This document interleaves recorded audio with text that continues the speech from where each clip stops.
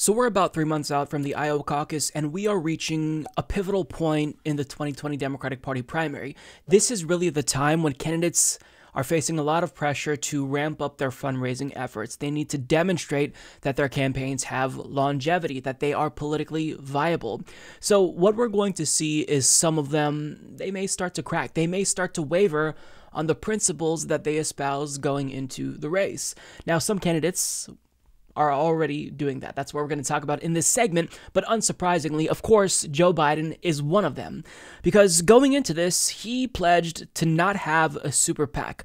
Although, fast forward a few months later, and as the supposed frontrunner, to be outraised by 4 other candidates in the third quarter, this is not a good look. This led to panic among the donor class because now they're worried about his longevity, whether or not he actually can go the distance and win the primary. And the problem with Joe Biden and his fundraising model is that he raises money disproportionately by begging rich people for money. He holds these fundraisers in the Hamptons, and these rich people, they like him, so they max out. But once you max out, once you donate $2,800 to a candidate, that's it. I mean, if you don't have a super PAC, that's the limit. So there's a ceiling, right? And Joe Biden's campaign has, in fact, reached that ceiling.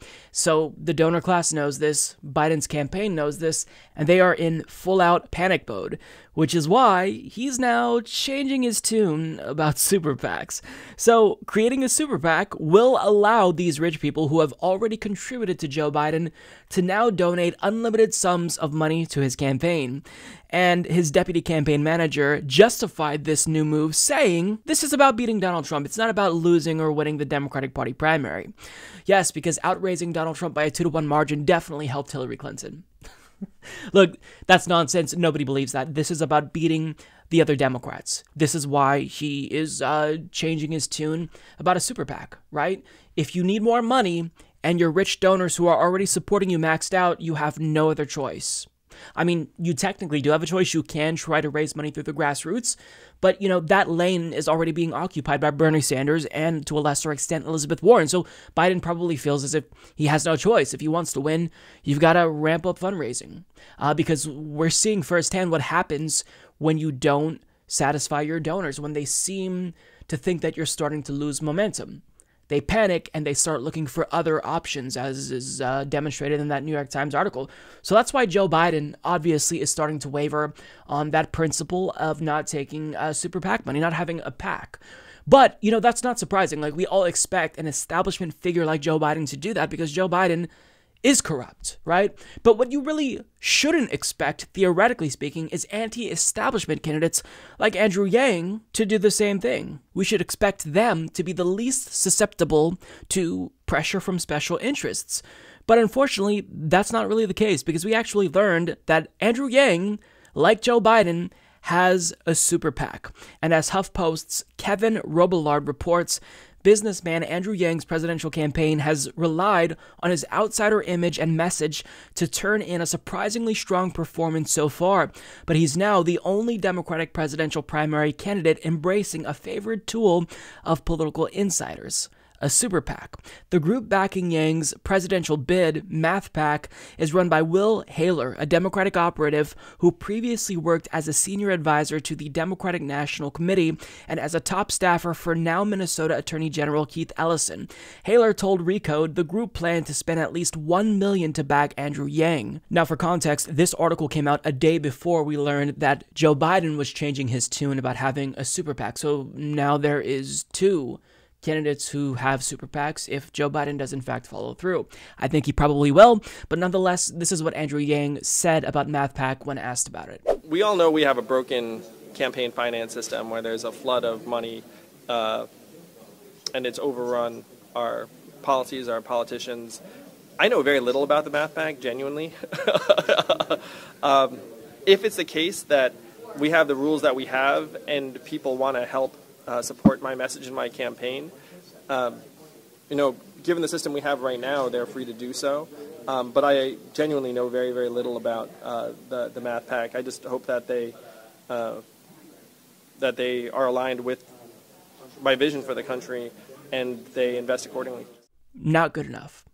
Now, to his credit, Andrew Yang has actually spoken pretty eloquently about just how broken our campaign finance system is, and he's proposed campaign finance reform that I think is fairly solid.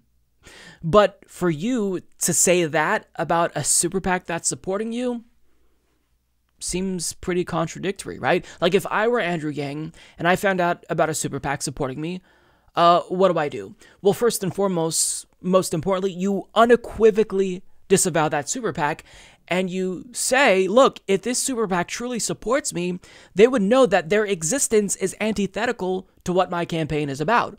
We're not in favor of raising money through large sums of untraceable dark money. That's not what we're about. We're raising small, grassroots donations. I mean, Andrew Yang himself has said that his donors are even a little bit cheaper than Bernie's because the average contribution is about $18 or $19 or something like that. So, I mean, for him to just say, oh, well, I just hope that, this campaign upholds, this super PAC rather, upholds my campaign's values, that's not good enough.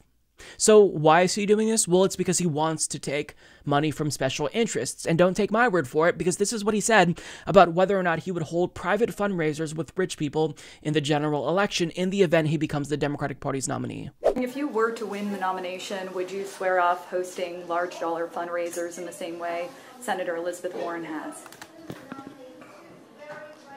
I will do whatever it takes to beat Donald Trump in 2020. And to me, you have to use everything at your disposal, because if you're facing a nominee that has raised over $100 million and has many rich donors who come together for big ticket fundraisers, leaving that off the table for the Democratic nominee strikes me as not the best way to compete and win. Most Democrats, first and foremost, if you ask them what their criteria are for the nominee, it's to win. And it doesn't do us any good to lose by tying one of our hands behind our backs. We need both hands free to beat Donald Trump. Would you still dismiss corporate PAC money, though, if you were the nominee? I have no intention of taking corporate PAC money. I don't think we would need that to win.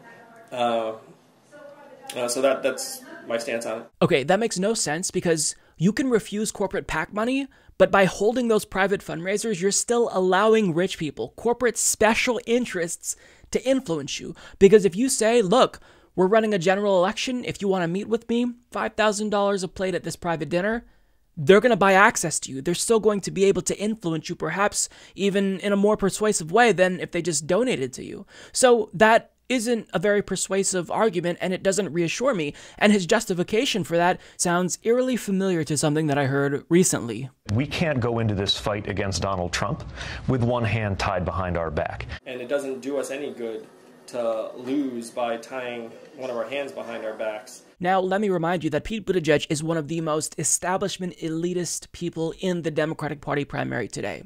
So for Andrew Yang's rhetoric on private fundraisers to be indistinguishable, identical actually, from Pete Buttigieg's, that just goes to show you that Andrew Yang isn't the real deal, contrary to popular belief.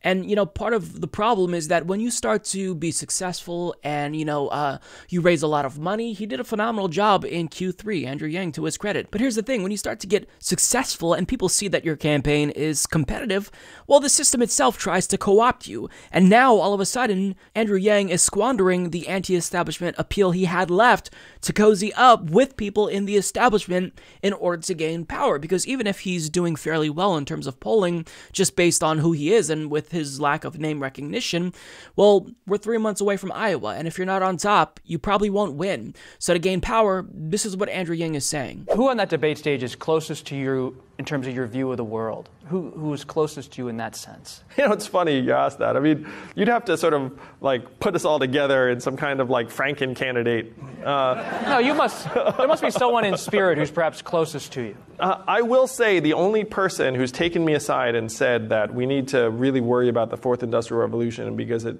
could potentially tear our country apart is Joe Biden. Joe Biden pulled you aside. That's an intriguing. Would you serve on a Biden ticket? You said you were open to anything? I'm definitely open to working with Joe. We've actually talked about it. Look, when you're asked which Democrat is closest to your worldview, and your answer is Joe Biden, you do not have the people's interest in mind at all. And when you couple that with Andrew Yang's rhetoric on Israel-Palestine, his opposition to the wealth tax, his refusal to support Medicare for all, Andrew Yang isn't the change candidate he wants you to believe he is. Now, I already know that Yang's fans will respond by saying, but Mike, what about the freedom dividend? Don't you think it's important that everyone gets $1,000 per month? Well, look, I support UBI, and it would be great if he passed that in a way that supplemented our existing social safety net and passed it alongside additional structural reforms. But just giving us $1,000 per month without tackling the system, without trying to reverse late-stage capitalism, you're only opening the door to exploitation, and effectively you're not going to do very much, because employers will just use that $1,000 per month to justify their unwillingness to raise wages, and lawmakers will tell you that, we don't have to worry about the minimum wage because now everyone's getting $1,000 per month. In fact, Andrew Yang himself is against raising the minimum wage. I don't even know if he supports the minimum wage. On top of that, without structural reform, that $1,000 per month isn't going to mean dick if a private insurance company, which Andrew Yang would leave in place, chooses to suddenly raise your monthly health insurance premium, or your landlord decides to raise your rent all of a sudden. So needless to say, at this point, after initially, supporting Andrew Yang from the standpoint of I want his ideas in this race to kind of influence the discussion, I'm just done with Andrew Yang. I'm tired of these candidates who are trying to pass as anti-establishment figures, doing the same tired shit that establishment figures, that corporate Democrats are doing, supporting the same policies or not supporting the same policies that corporate Democrats are supporting. But to be fair, Andrew Yang isn't the only ostensibly anti-establishment candidate who has shit the bed as of late, because Tulsi Gabbard is another one. Now, I've given her credit. We're all supportive of the fact that she has gone after Hillary Clinton in a really direct way and called out her corruption. Her criticizing Hillary Clinton as the embodiment of corruption, this is great to see, right? If you are a Bernie Sanders supporter and you saw what transpired in 2016. But if you're criticizing Hillary Clinton for her corruption, presumably because of her closeness to Wall Street, why on earth would you choose to do this? Quote, Tulsi Gabbard amid Hillary Clinton tussle hits Wall Street fat cat syndicate. Now, is this a private fundraiser? No, it's a private meeting, but it doesn't seem as if it's a fundraiser. Is she getting money from them? She may ask for donations, but it doesn't seem as if they're donating to her yet. Is she giving a paid speech to them? No, but nonetheless, the fact that you're holding a private meeting with Wall Street executives, that's a little bit sketchy, to say the least, if you are supposed to be on the left, if you're a self-identified progressive. But nonetheless, here's the report from Fox News. This is what they say. As all this is going on, Fox Business has learned that Gabbard was in New York City last night for a private meeting with Wall Street executives and possible donors. This meeting occurred at Anthony Scaramucci's Hunt and Fish Club. It was sponsored by Robert Wolf, who, as you know, is a Fox Business contributor, but also a prominent Democratic Party fundraiser. Also, a guy that's part of the establishment, which raised some eyebrows. Also, we should point out Bob is himself a Wall Street executive, runs both a private advisory firm, used to be the CEO of UBS Americas, but he also has some sort of a political advisory firm that he does on the side with Anthony Scaramucci. So this all occurred last night. It was a private function. It was attended by about 24 Wall Street executives. These are potential donors. They will likely be hit up for contributions by the Gabbard campaign at some point, I am told. And it did raise a lot of eyebrows. Now, apparently, she did not attack Hillary Clinton during this meeting, and she really did impress the Wall Street folks. Yeah, that's a big yikes. Big yikes. Now, because the source is Fox News, I'm willing to extend a little bit more deference to Tulsi Gabbard because of that fact. Although Tulsi Gabbard's press assistant on Twitter, Colin Tiernan, retweeted Robert Wolf, who did in fact confirm that the meeting took place, albeit he did say that the discussion was centered on foreign policy, as if that would make it any better. But nonetheless, he confirmed that it took place, and that's an issue. So, if you're on the left and you're keeping track of what Tulsi Gabbard has been doing as of late, well, she recently came out against the federal jobs guarantee at the last debate. Prior to that, she flip-flopped on Medicare for all, even though her fans will passionately tell you she still supports it. She does not. She voted against BDS. She doesn't support a Green New Deal. She told Dave Rubin it's accurate to say Democrats support open borders. She still supports Modi and is now meeting with Wall Street executives privately. Come on. Needless to say, I'll pass on Tulsi Gabbard. Here's the thing. Going into this primary, I was so optimistic and a little bit naive, to be honest, because, you know, I saw all of these anti-establishment candidates, Andrew Yang, Tulsi Gabbard, Marianne Williamson, and I thought it's so nice and refreshing to see, you know, this many outsiders run. Although as time went on, they started to back away from the progressive proposals that they started to run on, you know, one by one. Andrew Yang, Marianne Williamson, Tulsi Gabbard all backed away from Medicare for All. But look, here's the thing. There's no contest, there's no debate. If you're on the left and you want to defeat the establishment, there's one candidate who has a shot at beating the establishment, who isn't full of shit, who's not warming up and getting cozy with special interests. His name is Bernie Sanders. And while everyone else is warming up to the idea and prospect of possibly getting a little bit cozy with elites, this is what Bernie Sanders said when he was asked about the prospect of a super PAC, and, you know, he was asked to react to Joe Biden getting a super PAC. I just see in the news today where Joe Biden has decided to use a super PAC, dropping his opposition to that. And I think that's interesting, seeing where in the past he has said that he was the one that convinced you not to take that kind of money. So I would just like to know what your comments are on that, sir. Well, Joe Biden didn't have to convince me not to start a super PAC.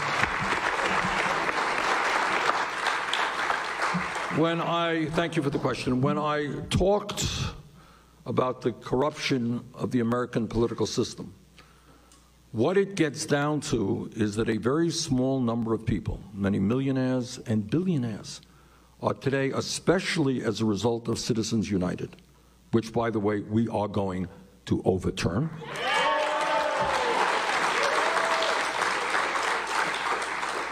But we have a situation today where billionaires can spend as much money as they want to elect candidates who represent the wealthy and the powerful. Now, I am immensely proud of two facts in this campaign. First of all, I am proud that we have more volunteers here in Iowa and all over this country, including, I suspect, a number of you, who are out making calls and knocking on doors. We have more volunteers than any other campaign, and that's why we're going to win this election, because at the end of the day, TV ads are important. We got TV ads. Radio ads are important. We got radio ads. But at the end of the day, what's far more important is people-to-people conversations. But the second thing that I am extremely proud of is that we together have revolutionized political campaign financing in America. 4 years ago, not such a long time ago, what politics in America was about is that candidates would go out to the homes of wealthy people that have 50 millionaires in a room. They leave that room with hundreds of thousands of dollars. And we said that is not what American democracy is about.